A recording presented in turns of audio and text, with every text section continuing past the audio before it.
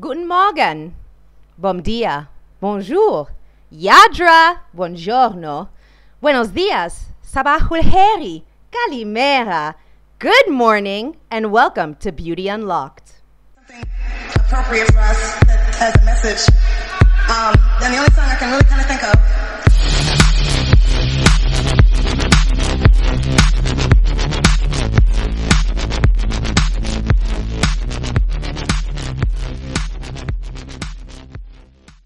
Welcome, friends, to a brand new episode of Beauty Unlocked.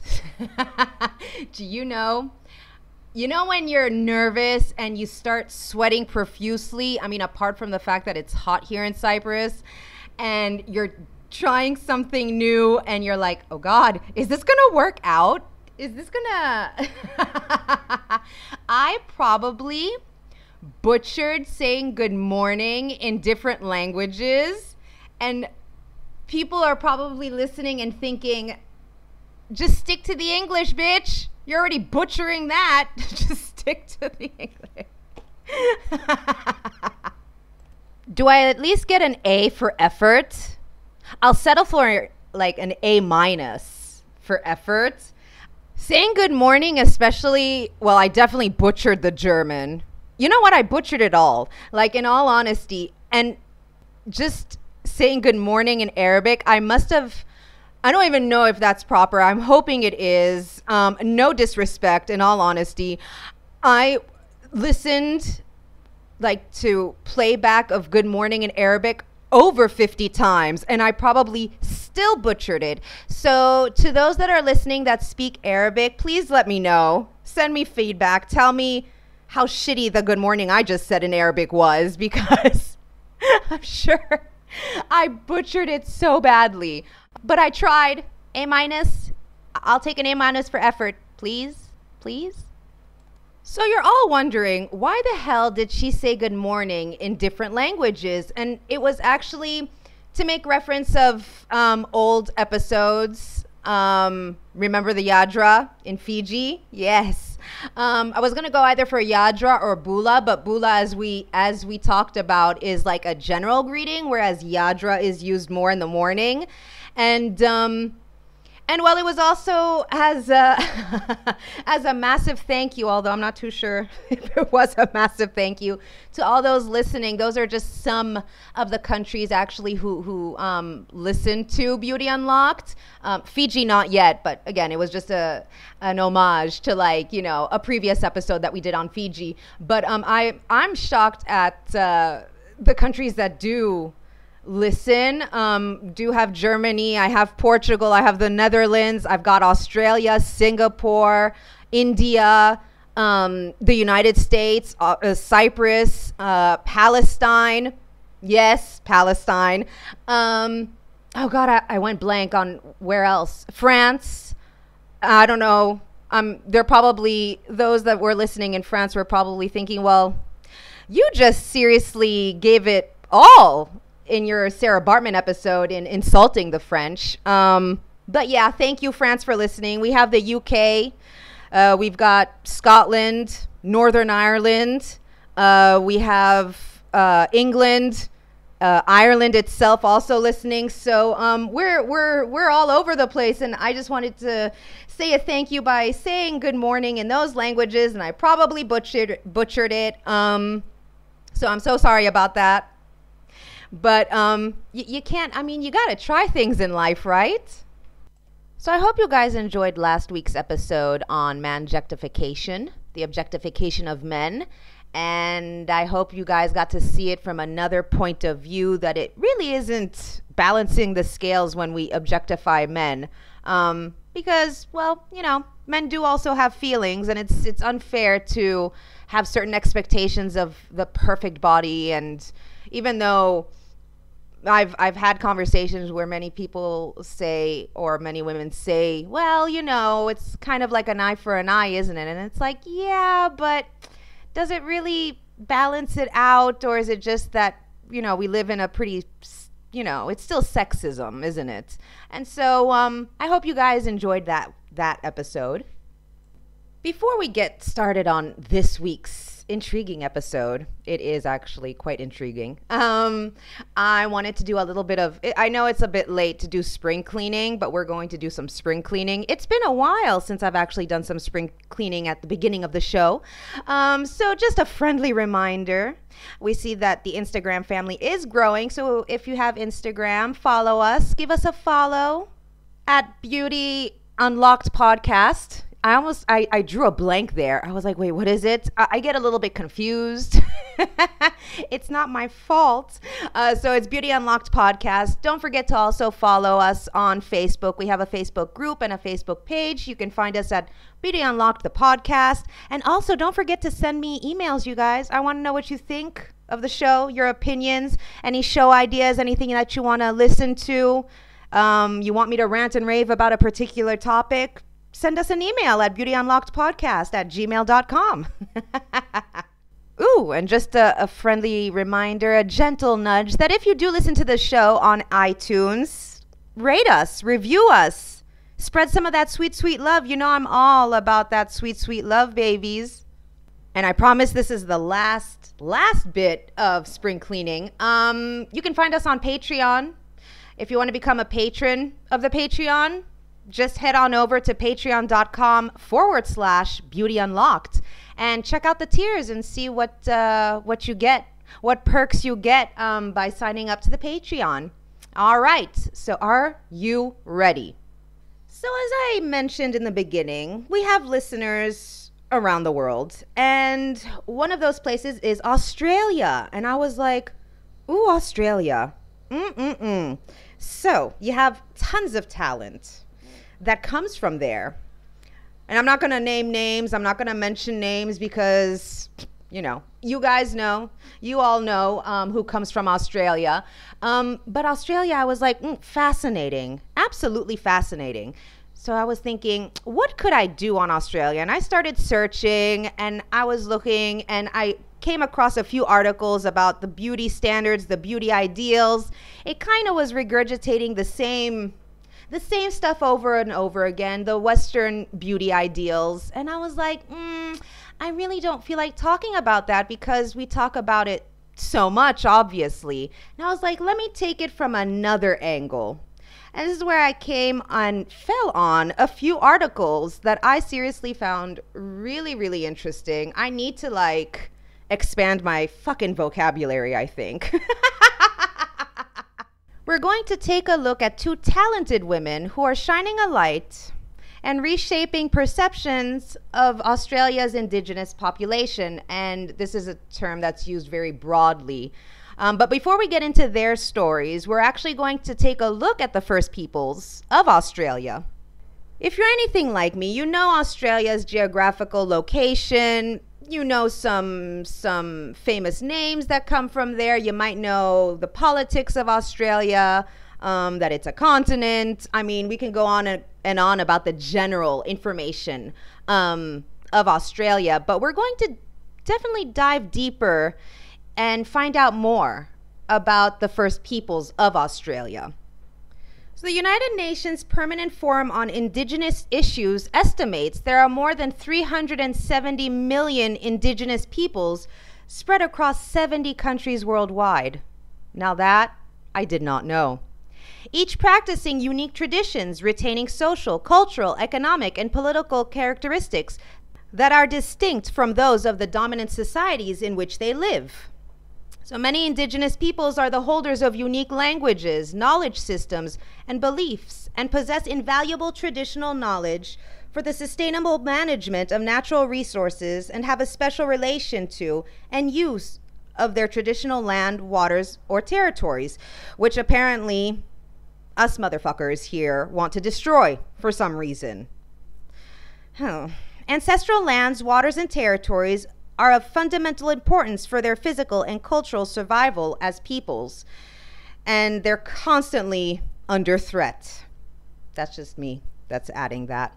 In considering the diversity of Indigenous peoples, an official definition of Indigenous has not been adopted by any UN system or body. So according to the UN, the most fruitful approach is to identify rather than define Indigenous peoples. This is based on the fundamental criterion of self-identification, as underlined in a number of human rights documents. So Australia has two distinct cultural groups made up of Aboriginal, with a capital A, and Torres Strait Islander peoples. But there is great diversity within these two broadly described groups, and this is exemplified by the over 250 different language groups spread across the nation. So let's look at the terms. So which terms to use, what's appropriate, what's not appropriate, let's check it out. So First People is a collective name for the original people of Australia and their descendants. And this is an acceptable term to be used. But many people prefer to be called Aboriginal or Torres Strait Islander, rather than the generic term Indigenous Australian. It's always best to find out what individuals prefer to be called rather than making assumptions, because us as human beings, we make immediate assumptions, and that is technically wrong. So it's best to always find out what individuals prefer to be called. Today, the term Indigenous Australian is used to encompass both Aboriginal people and Torres Strait Islander people. However, many Aboriginal and Torres Strait Islander people do not like to be referred to as Indigenous, as the term is considered too generic. So when used in Australia, the words Indigenous, Aboriginal, and Torres Strait Islander are capitalized, as would be the name of any other group of people. It is best not to resort to the acronyms of ATSI or TSI, as this is considered to be offensive. The lowercase word Aboriginal refers to an Indigenous person from any part of the world, and it doesn't necessarily refer to an Aboriginal Australian. And as previously mentioned, Aboriginal and Torres Strait Islander should always be capitalized. So the term Aborigine has negative connotations and should be avoided. And this goes back to the colonization of Australia. So the term Aborigine has negative connotations. Aboriginal people have referred to themselves, for example, as, and I'm so sorry if, again, I don't pronounce this well. So they refer to themselves as the Kori, Mori, or Nunga, which is relevant to the greater region they are connected to. Aboriginal identities can also directly link to their language groups and traditional country. So this is a specific geographic location. So for example, Gunditjmara people are the traditional custodians of Western Victoria. The Gadigal people of the Eora Nation are from Sydney, and the Yaoru people are the traditional custodians of Brum in Western Australia. So the Maori is usually used by Aboriginal people in and from Queensland and northwest New South Wales. I'm actually having this picture in my head of Australia, and I'm like, okay, I'm trying to place everything. The Gori is usually used by Aboriginal people in and from northern New South Wales coastal regions. And the Kori is usually used by Aboriginal people in and from parts of New South Wales and Victoria. So another way Aboriginal and Torres Strait Islander people might describe themselves, which again relates to their country, and this is including the waters, they might refer to themselves as saltwater people for those who live on the coast, or freshwater, rainforest, desert, or spinifex for people who live in the ecological environment.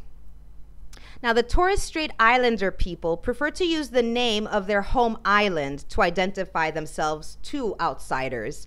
So, for example, a Sabai man or woman is from Sabai, or a Mariam person is from Mer.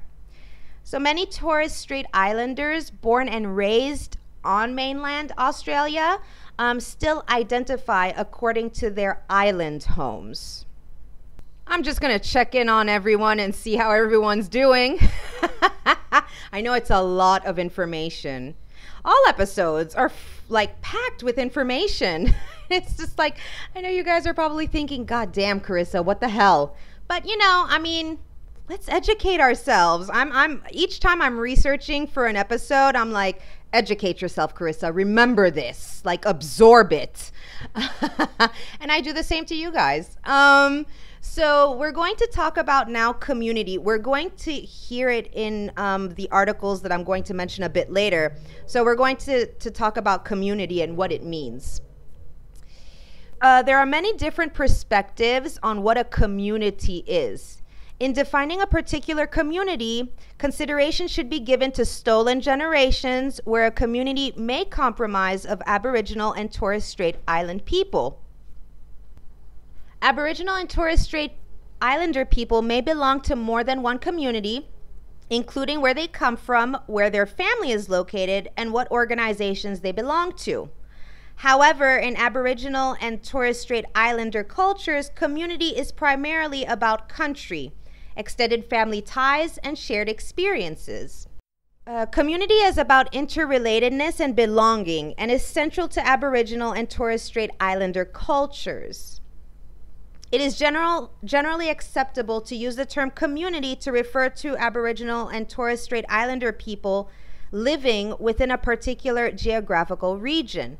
However, the diversity of the Aboriginal and Torres Strait Islander people within that community should be considered where applicable. And this includes examples of mixed unions and mixed families. So when the term country is often used by Aboriginal and Torres Strait Islander people, it's to describe family origins and associations with particular parts of Australia. And this is most importantly the connections of bloodline back to country. So Aboriginal people and Torres Strait Islander people have diverse relationships with, connections to, and understandings of the Australian environment. Some of these relationships are based on the traditional knowledge and practice that have been passed down from generation to generation. So while others have resulted from various impacts of colonization. Relationships to country are complex and interrelated. How's everyone doing? Everyone still with me? I know it's a lot of information that I'm throwing out there, but we just had a look at the background of the Aboriginal and Torres Strait Island people and the appropriate terms to use, and as always, to be culturally sensitive and ask how the individual prefers to be called before making any sort of assumptions, because of course we're all different and we want to be respectful of each person's culture. So let's not make assumptions. I know that none of my listeners make assumptions of anything. That's why I love you guys. I hope everybody's holding up. So as previously mentioned, we're going to look at two young women and the message that they're spreading and how they're changing the playing field. So we're going to look at an article that's called "She's Created a Conversation. Magnolia Maimuro Ends Miss World Australia Finals with Chance of Arnhem Land." And this article was posted back in 2016. And it says, an Indigenous teenage model whose beauty pageant selection made international headlines has ended her Miss World Australia journey with chance of Arnhem Land. Maminjama Magnolia Maimuru's story was widely shared after she was selected as the pageant's first ever Northern Territory candidate in May. She says, "It's been a crazy experience." The Yolngu woman grew up in Yirrkala in northeast Arnhem and was finishing her high school studies in Darwin when a model manager spotted her getting cash out of an ATM in 2014. So she initially declined the offer to model because she wanted to focus more on her studies since she was completing year 12. But she debuted as a model at NT Fashion Week in 2015. So since being selected for the pageant, Magnolia has been juggling photo shoots and magazine requests, and she also has a day job as a sports and recreation officer in Yirrkala. She said one of the highlights has been hearing about a school in Italy that had started studying Yolngu culture after seeing news stories about her. She says, "I'm very, very surprised by how far my story has gone." Magnolia says, "I have achieved my goal. I've got one country learning about another country, how we're multicultural and how all cultures are created equal." The pageant title was awarded to Madeline Cow, who is a law student or was a law student from Queensland, and Magnolia finished in the final 10. But her manager, Mihaly Tsangaris, this guy for sure is of Greek origin. So Mihaly Tsangaris is the model manager to Magnolia, and he says, so sorry, that she was a winner regardless. I think that she's created a conversation with Australians that we haven't actually seen girls that look like Magnolia before on the runway. That creates more conversation about us all coming together. So speaking from the red carpet event, Magnolia's grandmother, Banpapui Ganambar, cited the word Batayunmiri to describe the 19-year-old's journey. In Yolngu Mata, it means competing or racing against, competing for things you have to show. This is what Miss Gunambar said. No matter what color you are, you can achieve it in the end. So Magnolia's grandfather, Oscar Whitehead, said that the interest her story has generated in places as far away as Italy has surprised him. He always asked himself, like, why she wanted to be a model. Then he continued to say, I have to give modeling credit. It's been very influential. Magnolia was last week, so this is, again, back in 2016. She was announced as the face of a major Melbourne shopping center. But she is also considering going to university to study teaching or following in Mr. Whitehead's footsteps to become a doctor. In continuing with Magnolia's story, I found a more recent article that was actually published in InStyle magazine back in March 2020. And it talks about how a AACTA winner, Magnolia Maimuru, is reshaping perceptions. And this was written by Rachel Sharp. So on the day Australia's answer to the Oscars revealed their 2019 award shortlist, Maminjama Maimuru, who at the time, or actually this year is 23, was oblivious to the fact that her name appeared. She was unaware she'd been nominated for the Best Supporting Actress AACTA award alongside Oscar winner Hilary Swank and Hotel Mumbai star Tilda Cobham Harvey, no less, as she was off-grid hunting in remote East Arnhem Land. I knew the Nightingale was up for 14 awards, but had no idea I was part of it until my brother, Josh Bond, who's manager of a dance troupe called the Chucky Boys, phoned me at 9 p.m. She went on to win for her heart-wrenching depiction of an indigenous Tasmanian woman treated horrifically by British officers in the early 1800s. Her screen time in the film, that's directed by Jennifer Kent and co-produced by Bruna Papandreou. I think that's another, like, Papandreou is a very Greek origin sounding, is relatively short but shockingly graphic. Even so, she's captivating. So describing herself as a proud traditional Yolngu girl from the Mangalili clan, Maimuru is the first to admit glitzy film festivals feel a world away from her hometown of Yirrkala. Yirrkala is a tight-knit community of fewer than 1,000 inhabitants, but it's famous for its artwork, performers, and traditional culture. The article continues to talk about Magnolia or Maimuru's family tree, which is filled with accomplished and often famous relatives. So her great-grandmother, Golumbu Yunupingu, who passed in 2012, but Magnolia has given the InStyle magazine permission to use her great-grandmother's name, is one of Australia's most celebrated Indigenous artists, and her art hangs in the Louvre in Paris. So Golumbu's brother, Galarwoon, known as the father of land rights, became Australian of the Year back in 1978 after lobbying the government to challenge overseas mining companies seeking to exploit traditional lands.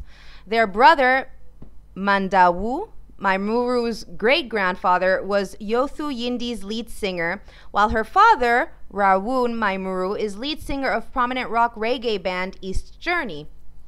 His cousin, the much-celebrated Dr. Jeffrey Gorumul Yunupingu, was a 9-time ARIA winner and Australia's top-selling Indigenous artist at the time of his passing. And her cousin, Rarui Hick, is an actor on Foxtel's Wentworth. The list goes on and includes academic stars too, such as the beloved grandmother and grandfather who helped raise Maimuru, a prominent teacher and medical doctor respectively. My family is quite successful at adapting with changing culture, but still keeping our cultural protocols, she says thoughtfully. So many talented Yolngu people have made a pathway for us today.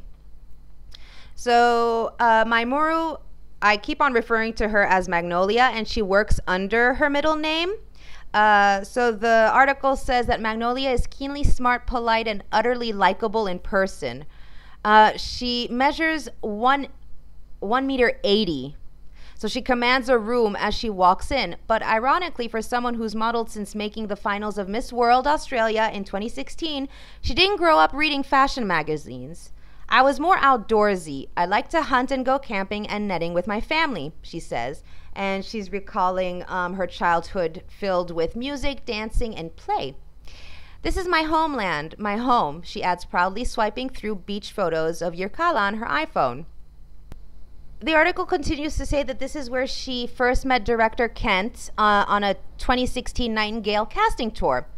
The confronting script and fact she had to crop her signature long hair didn't deter her, nor did the fact that she'd have to audition and act in Palawa, Kani, a language authentic to the movie's remote Tasmanian setting, but not one of the tongues she already spoke fluently. Her native Yolngu Mata, which consists of 6 languages and 12 dialects, is very different. Wow, it sounds very complicated too. The Nightingale centers on Irish convict Claire, who seeks revenge for her family's murder by military officers. While not based on a real story, it's devastatingly true to the history of British troops who brought convicts to Tasmania, then carried out mass genocide to civilize the land. The final cut helped Kent make AFI history as the first woman to win Best Film, Best Director, and Best Screenplay at the AACTAs the same year. From the very beginning, it punches you in the gut. This is what Maimuru or Magnolia admits regarding the film. I felt sick to my stomach that if I was born there back then, it would have been me. But it put a fire in my soul to tell their story. Her next movie project, a drama called High Ground, set in Kakadu in the 30s against a backdrop of violent colonialism, stars Simon Baker and premieres at the Berlin Film Festival starting February the 20th, of this year. I don't think the Berlin Film Festival... Did the Berlin Film Festival take place? It probably did because it was before quarantine. Perhaps it's in her blood that Maimuru isn't afraid to tackle hard topics, especially those that impact her community today. Maimuru or Magnolia last year says, I dedicated myself to doing workshops on mental health and suicide prevention, traveling out to talk to our youth. There are so many children I've met with big dreams, but too many challenges and no opportunities.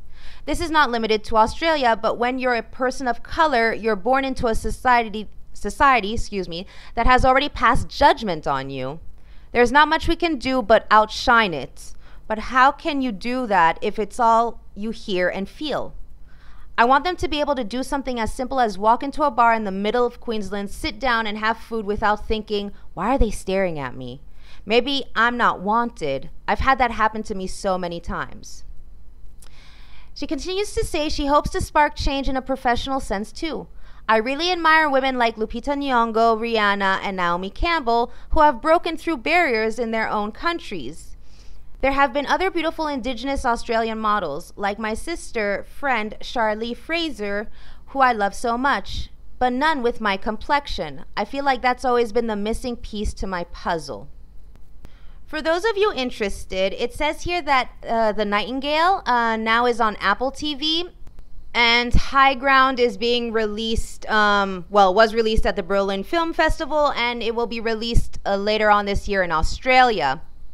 But if anyone can find, I don't have Apple TV, but if anyone can find The Nightingale anywhere else, please let me know, because I would be very interested in actually watching this movie. I'm now going to introduce to you Sasha Sarago, who's a former model, and she's the woman behind Australia's first Indigenous lifestyle magazine. So this article was written last year on April the 18th. And it says, former model Sasha Sarago wanted a wanted more women of color in fashion and media. So she took matters into her own hands and she created a lifestyle magazine for indigenous and ethnic women. So the article is written by Ali MC. It is clear from Sasha Sarago's extensive resume she believes she can do anything she sets her mind to. It is this belief where she hopes to inspire other Aboriginal women and girls. Founder of the online fashion magazine Ascension and director of the recent documentary Too Pretty to Be Aboriginal, Sasha is a proud Aboriginal woman of the Wajanbara, Yidiji, and Jirbal clans, and is also African American, Malay, Mauritian, and Spanish descent. As mentioned, Sasha is a former model, and she wanted more visibility of women of color in fashion and media. And in 2011, she founded Ascension, Australia's first Indigenous and ethnic women's lifestyle magazine, which was brought to life as a digital online publication. Sasha says the vision to start Ascension was born out of frustration of having to import magazines such as Essence and Ebony from the US or the UK to see representations of women of color. However, as Sasha says, international magazines cannot capture what it was like being an Aboriginal woman in Australia. As such, she developed Ascension in order to connect with women of color from across the world, but making sure we have a very distinctive Australian voice. Sasha explains that the name Ascension came from what she refers to as a spiritual journey. She reflected on her own history and searching for her next move forward. She says she saw the word on a flyer for meditation classes and it immediately struck with her. She says, and I quote, "I wanted something that would be universal to all women.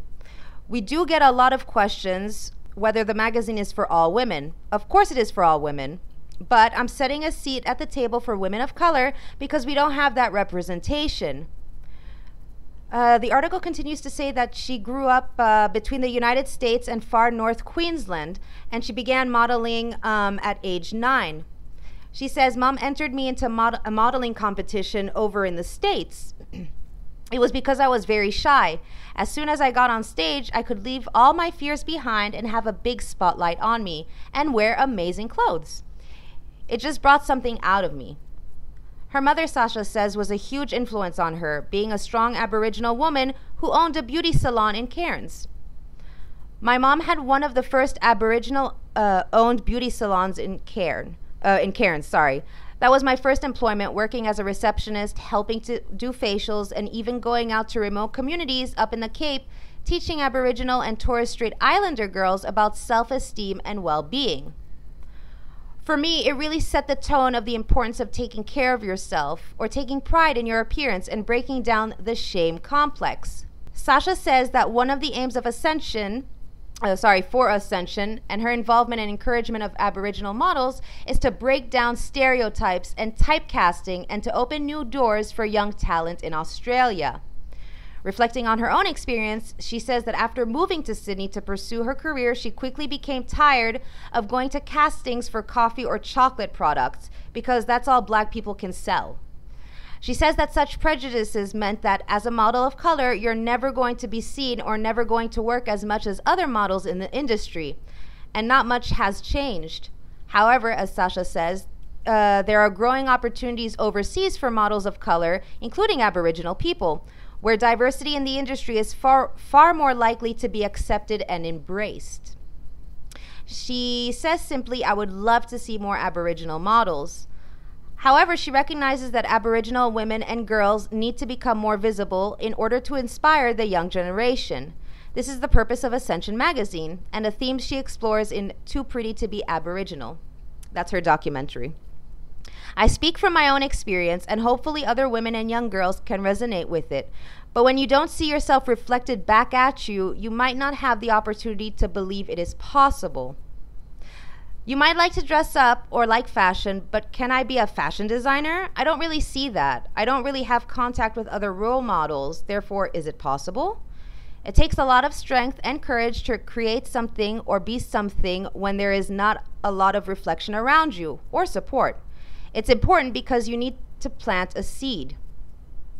When you pick up a magazine and see a Black woman who is a doctor or a Black woman who is an editor, you can achieve it. We haven't had that in this country, particularly for Aboriginal women." In Too Pretty to Be Aboriginal, Sasha explores notions of beauty and confronts colonial stereotypes of Aboriginal women.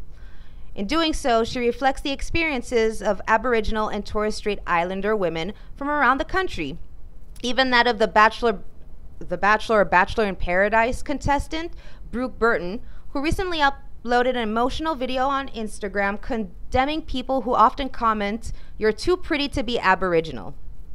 Sasha has a message for any Aboriginal and Torres Strait Islander women and girls. What is your heart's desire? What makes you passionate? What makes you get out of bed? What are your goals and your dreams? That's something that no one can take from you. Even if you're shame, just believe in yourself.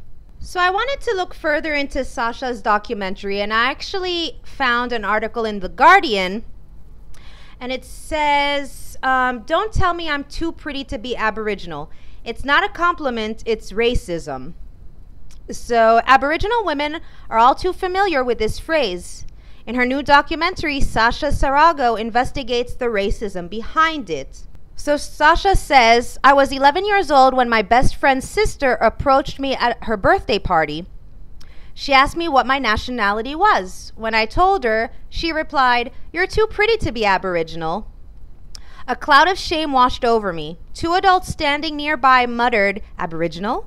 in a condescending tone, which signaled to me that being Aboriginal was somehow dirty.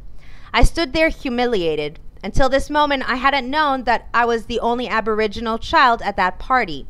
It shouldn't have mattered. It shouldn't.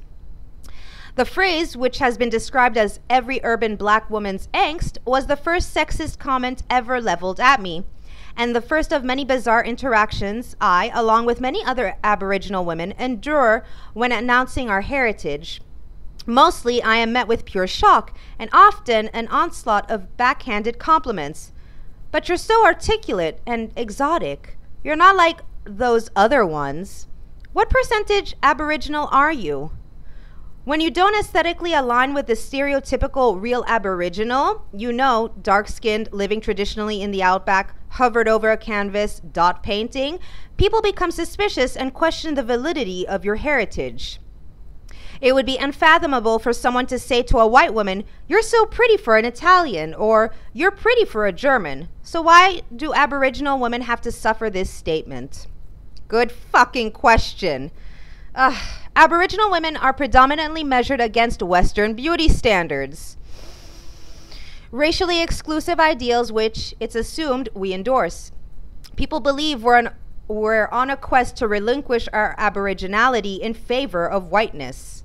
Growing up, I was haunted by this phrase, which came wound up in the intergenerational trauma Indigenous people inherit. Compelled to unpack this silent monster, I interviewed 4 Aboriginal women to start a national conversation. I wanted to use the power of documentary to address the discrimination Aboriginal women face on a daily basis all over Australia. I wanted to help heal our wounds and educate others to the hate concealed in seemingly innocuous words. Sasha continues by saying, "It was cathartic to listen to these 4 women's stories. Although diverse, the similarities were uncanny. India Monet, a Wiradjuri model, described her European features as a blessing and a curse, and spoke of the ways her light skin affords her white privilege. Marlene Young Seri, a Gunai and Gunditjmara elder, spoke of being labeled half-caste when she was growing up in the 50s and 60s and mistaken for other nationalities. Kristen Bonds discussed how she navigated between 2 black cultures, Yamatji and African American.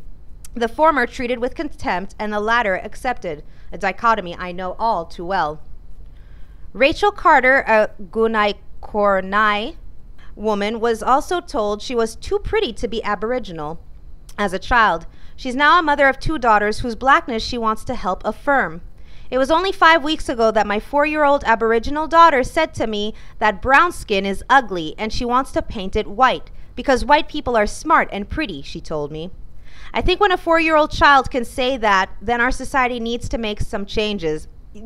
Abso-fucking-lutely it does. No girl or woman deserves to be interrogated about her identity. It's her fundamental right to stand tall in her culture, to show up in the world the way she chooses. Aboriginal women are no exception. If you're asking me this question, you're questioning and fixating on my Aboriginality, attempting to abolish or cast doubt on it. And what does this say about you as a person? In the words of Rosalie Kunoth Monks, I am not the problem. You're too pretty to be Aboriginal. It's not a compliment. It's a racist, abusive symptom of colonialism. Aboriginal women love our culture. We love our mob. We love our country, which always was, always will be Aboriginal. I'll continue to rock my Aboriginal flag t-shirt, flaunt my hashtag change the date earrings, and remain black and deadly. And for all the Trevor Noahs of the world, I am a proud Wajanbara, Yidiji, and Jirbal woman. I am Giguru, beautiful in the Jirbal language, whether you think so or not. Society, seriously, I don't know what the hell goes through people's minds sometimes, and how we don't realize how our words impact someone. And it's like the article we talked about a few weeks ago, Robin Trans, and how, you know, we tend to just speak without thinking. And it's one of those things that human beings are all guilty of. We most of the times speak without thinking. So it says that NITV's Too Pretty to Be Aboriginal is available to watch on SBS On Demand. If I'm going to be posting this, actually, these articles up on Spread the Love Friday. and I'll also, if anybody finds the Too Pretty to Be Aboriginal and the Nightingale, please let me know, because I would seriously, because I don't know, SBS On Demand, I'm not familiar. I guess it's more known like in Australia. I don't know. Does anybody else know SBS Demand? I have no clue. And Apple TV I don't have. So if we can find those documentaries and movies, please share so that those of us who are interested in watching it, we can actually have a look at them. I would like to also apologize because for sure I did not pronounce a lot of the names correctly. And again, I would like to apologize. I tried my best. My pronunciation is, I know it's bad. And again, I would like to apologize for that. With that being said, we're at the end of the episode, guys. I know there was, it was a lot of information. And I'm always throwing it at you, but I hope you enjoyed this episode. I will, as I said, be posting the articles up on Spread the Love Friday, so you can look at the comment section. And also, don't forget to partake in Spread the Love Friday. Any artists, bloggers, vloggers, articles, petitions you want us to sign, organizations you want us to donate to, put it up on Spread the Love Friday thread. With that, I hope you guys have a lovely weekend. Let me know, as always, send me an email. Give me your opinion about the show, about this episode, what you thought about it. Send me an email at beautyunlockedpodcast@gmail.com. And you will hear from me next week, but I do have a little surprise in store for you guys, so stay tuned. As always, don't forget to love each other, love yourselves, spread some of that sweet, sweet love, and I hope you all have a beautiful, blessed, and safe weekend. Bye.